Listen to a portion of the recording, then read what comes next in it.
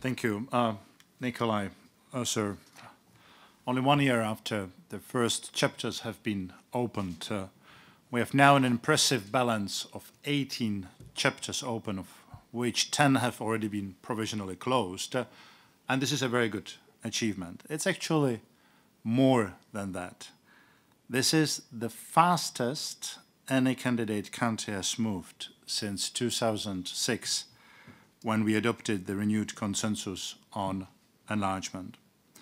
This result is a proof of a firm commitment by the Icelandic government and the European Union to the accession process. It's a vote of confidence to the enlargement. Also, I'm using your words, and I'm grateful for those words. Let me, in this context, express my sincere thanks to the Danish presidency and to the member states for their constructive work. I'm very satisfied that Iceland has progressed so far at a good speed on the way to the European Union membership. It is clear that accession is a demanding process, and its pace depends on how well Iceland will be able to demonstrate that it can eventually make itself ready for European Union membership in all areas. Negotiations are entering more challenging territory now. More challenging chapters come to the table, and I'm confident that with continuous good cooperation, we will be able to tackle the challenges ahead and move forward to our common goal.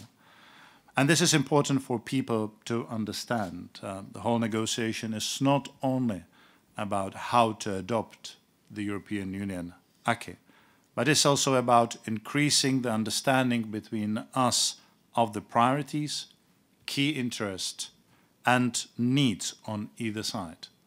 Such understanding is necessary to allow us to take into account Icelandic's specifics while respecting the principles of the European Union. To achieve this, it is also important to sustain and nurture the public debate on membership in Iceland and enable the people to make an informed choice. At the end of the day, it is up to the Icelanders to decide upon accession. Thank you.